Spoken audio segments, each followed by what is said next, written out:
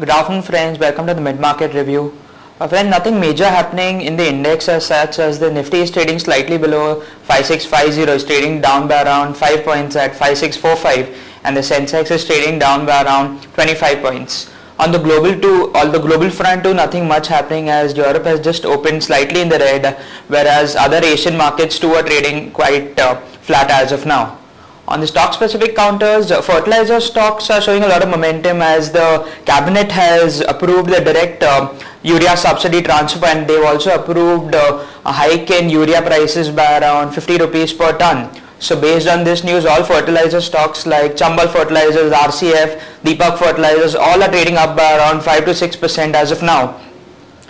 Friends, real estate stocks had taken quite some beating yesterday, and they've shown a good pullback today, as shares of DLF and HDI both are up by around 1 to 2%, whereas Unitech is up around 10% on news that it is close to settle its ongoing dispute with its telecom partner, that is Uninor.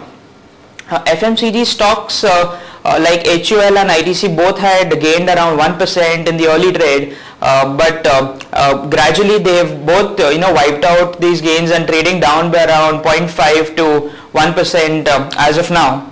Then on the banking front, State Bank of India has lost around 1%, whereas HDFC Bank, which will announce its numbers tomorrow, is trading up by around 1%. IT front, Infosys is set to release its results tomorrow and is trading down by around 1% as of now.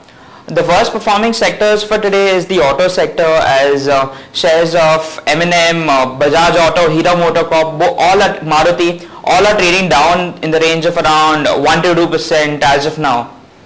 On the rupee dollar front, the rupee is trading at flat levels at around 53.1. That's it friends from the mid-market review. We'll catch you in the post-market session. Thank you and have a nice trading day.